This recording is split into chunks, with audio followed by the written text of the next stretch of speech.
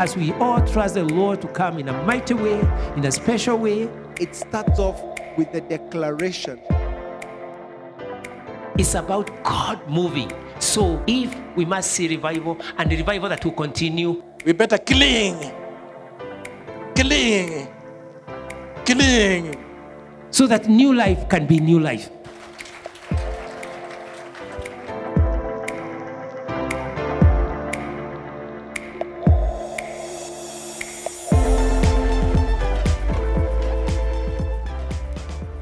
Praise the Lord. Hallelujah. I greet us again, viewers, in the name of the Lord Jesus Christ. My name is Timothy Githinji. I'm born again. I love the Lord. I'm coming to us from Chrisco, New Life. And we thank God for this hour so that we can share the word of God. Thank you for joining us. We shall pray. Father, in the name of Jesus, we thank you. We bless you because of giving us yet another opportunity to hear from you, to hear your word, Lord. We are praying the Lord Jesus, you shall minister to us, you shall minister to our viewers, oh God, that Lord, as your word continues to come to us, Father, our lives will never be the same again. You shall equip us, God Almighty, you shall help us, Lord, to grow in faith, to grow, oh God Almighty, in walking with you, in hearing your voice, Father, in this hour, my God. We thank you, Lord Jesus. We resist the devil and his kingdom in the name of Jesus Christ. We resist distractions of the word of God. We pray, Father, I pray also for utterances from your throne in the mighty name of Jesus, that it may become a blessing to my viewers, oh God, for the honor and the glory of your name. We bless you. In Jesus' name we pray. Amen and amen. Hallelujah to the name of the Lord Jesus Christ. We bless the name of the Lord Jesus Christ. We continue with our teaching today, and I have been teaching about keys to kingdom living. They are keys that are able to help us in our walk with the Lord, keys that we engage in that are mostly found in the Word of God, keys that are found in what God has said concerning us, keys that can help us. And in our last program, we were checking the key of claiming God's promises upon our lives. There are those things God has spoken for you as a believer that you can connect with through the word of God, and those things are going to help you in your walk with the Lord. You not live a life that has no victory. You not live a life of confusion. You not live a life that you are not trusting God. You are not holding on to God so strongly.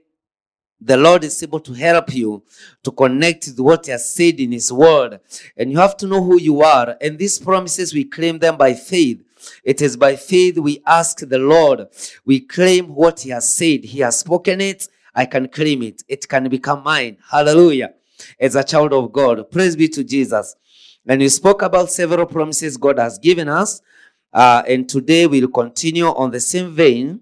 In the book of Ecclesiastes, chapter 2, verse 26, God has promised to give us wisdom. Hallelujah.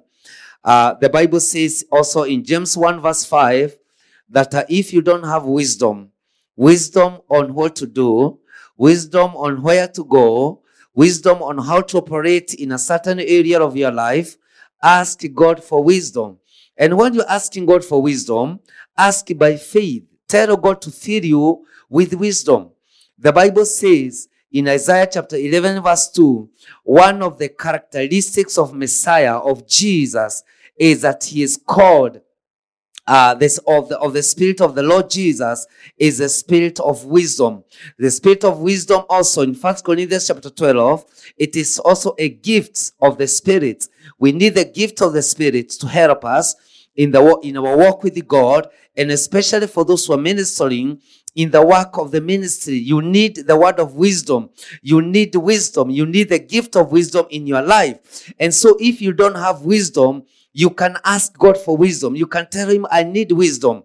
The Bible says God gave to Solomon wisdom and understanding exceeding much, and largeness of heart. Largeness of heart speaks. That is in 1 Kings chapter 4 and verses 29. The Bible says that God gave to Solomon much wisdom. exceeding much wisdom, and largeness of heart. What does largeness of heart mean? It means discernment. Hallelujah. You need discernment in your life. You need to know how to discern things in the spirit. You need to discern spirits. You need to discern spirit of deception that are moving out in the world there. You need to discern. You need to know. You have to have wisdom in God. And the Bible says Christ himself is the wisdom of God. He is our wisdom. I want to understand from that scripture that the more I receive Jesus in me, the more wisdom of the Father comes upon my heart. Hallelujah to the name of the Lord. The more wisdom comes upon you, the more you are receiving the Lord Jesus Christ, because the Lord Jesus himself is wisdom. So, wisdom is very important. That's why James says, if you don't have wisdom, please ask to God, who gives liberally to those who ask him. Hallelujah. Asking, knocking, and asking, knocking, and seeking. I spoke about that in our previous program, in our Chrisco New Life Official in YouTube. You can check my previous programs there. I spoke about asking, about seeking, and about knocking. Praise be to the name of the Lord Jesus Christ. So in Ecclesiastes chapter 2 verse 26, this is what the Bible says. For God hath given to a man that is good in his sight wisdom, and knowledge, and joy. But to the sinner he giveth travail. He gather and to gather and to heap up, that he may give to him that is good before God. Hallelujah. Do you hear the wicked gathers for the righteous? From that Bible, from that verse in the Bible. Hallelujah. You should not be worried very much about the wicked people and what they are doing in the world and many things they are doing out there. The Bible tells me here, the wicked who have refused to obey the Lord Jesus Christ, those ones, they are gathering for the righteous. Hallelujah. Praise be to Jesus. But that is not my point right now. I'm speaking about wisdom. I'm speaking about claiming the promises of God. That God can give his promises. Hallelujah. To the name of the Lord Jesus Christ. He is able to give wisdom. He is able to give wisdom in his sight. In the sight of God, there is wisdom, and there is knowledge, and there is joy. That is the promise that you can claim to God. You can also claim the promise of when you are afflicted. There are promises in the Bible for the afflicted. Are you afflicted today? Psalm chapter 34 verse 19. Many are the afflictions of the righteous. They can be many. They can be many because you are against the world. You are against the devil. The afflictions can be many. But what the Lord says here, the Lord has promised, but the Lord delivereth him out of them all. The Lord delivers him out of them all. He has promised that though your affliction is a righteous person, there are many. The Lord has promised not even one is going to remain. He is going to deliver you from them all. Hallelujah. There are promises to believers. Are you a believer today in the Lord Jesus Christ? This is your promise. Psalms chapter 7 verses 3. The Bible says, trust in the Lord and do good, that is so shalt thou dwell in the land, and verily thou shalt be fed. Hallelujah. I like such a scripture in the Bible. Trust in the Lord and also do good. What has the Lord promised? You shall dwell in the land. That is a promise to the believer. Are you trusting in God today? Are you waiting upon him? He has promised to keep you in the land. You not die before your time. Praise be to Jesus. Hallelujah. He has promised that you shall also be fed. He shall feed you. He shall feed you like a shepherd.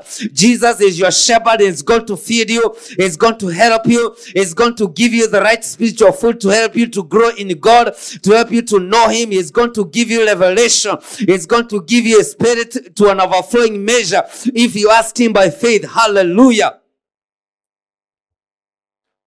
In the book of St. Mark chapter 9 verse 23 NIV version, if you can is a question, said Jesus, everything is possible for one who believes. Are you believing today? Are you believing God for healing? Are you believing God for the miraculous? Are you believing God for open doors? Are you believing God for favor? Are you believing God for breakthrough in prayer? Are you believing God? Jesus said, if you can believe, if only you can believe, if only you can believe, everything will be possible. Not some things, but with God, all things are possible. Not some, but all things are possible to those that believe it. Hallelujah.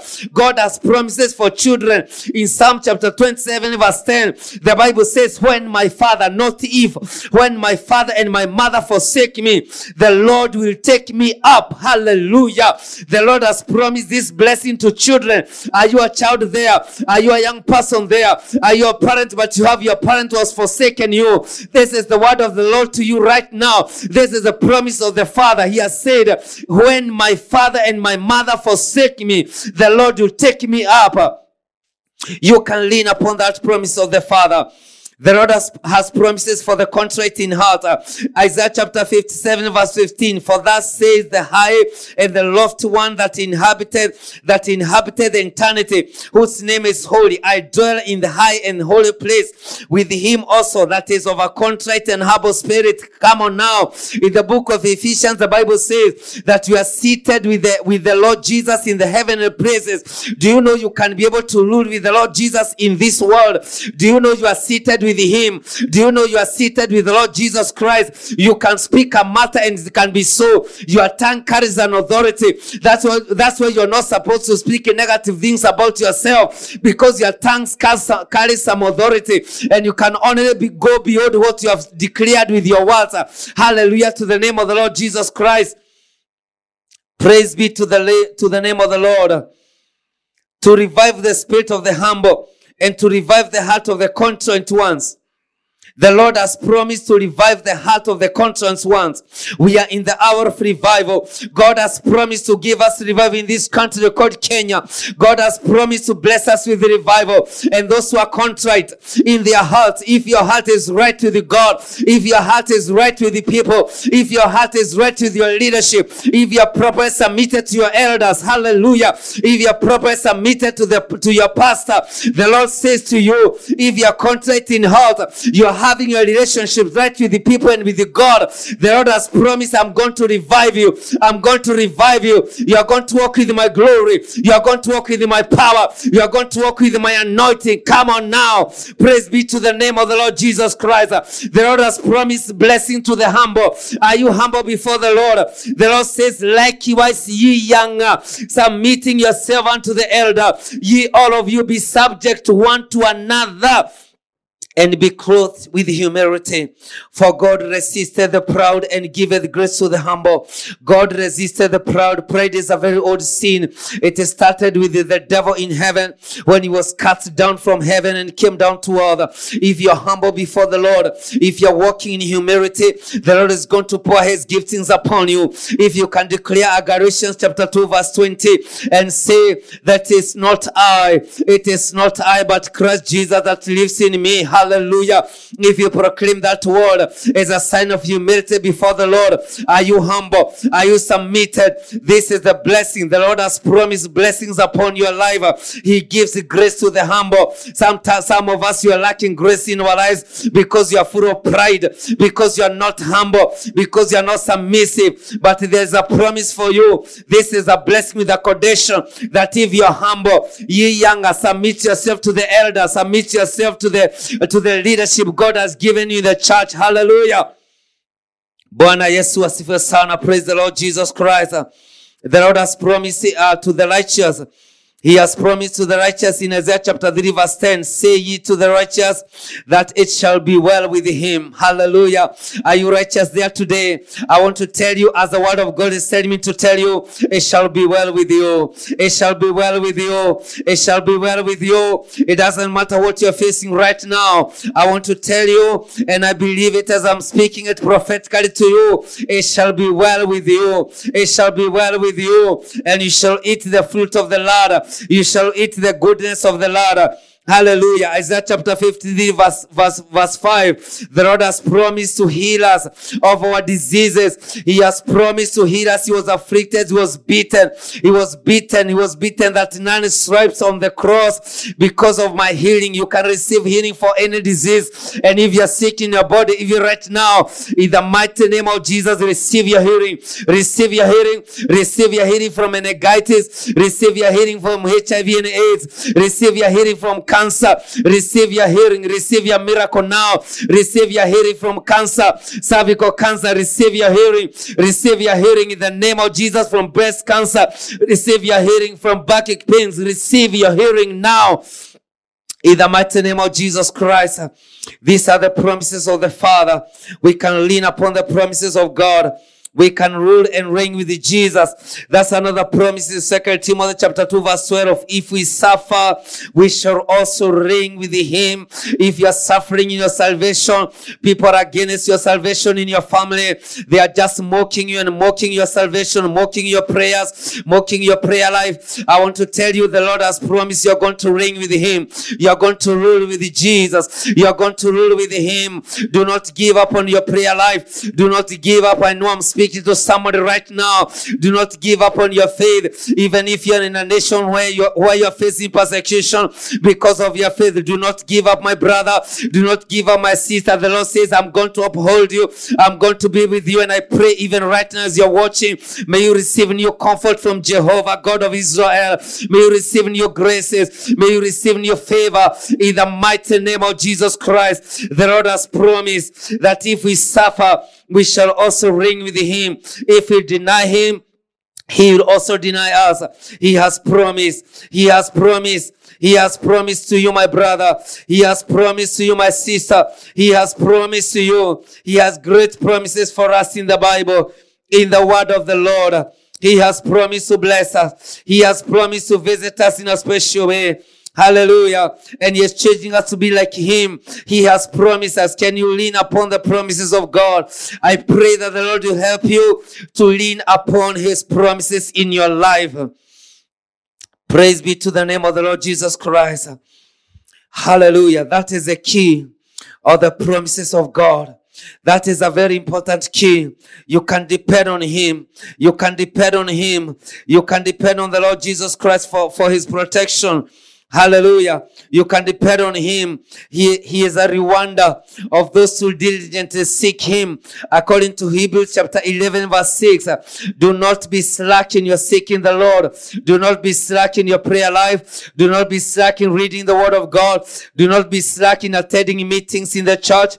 Even right now, the churches that are open, you should not be slack in attending church meetings. You should not be slack in gathering. The Bible says we should keep the habit of gathering together. Don't be lazy. Many Christians are lazy. Many Christians are sluggish. Many Christians are so sluggish and lazy. They are so lazy. They don't want to follow the Lord wholeheartedly. But the Lord is telling you, there are rewards of those people who seek God diligently. There are rewards of those people who serve the Lord. Maybe you have been serving the Lord for many years and you're wondering, is there a blessing for me? Is there any reward for me? In the book of Malachi chapter 3, and verses 18, this is what the Bible says. Then shall you return and discern between the righteous and the wicked, between him that serves God and him that serves him not.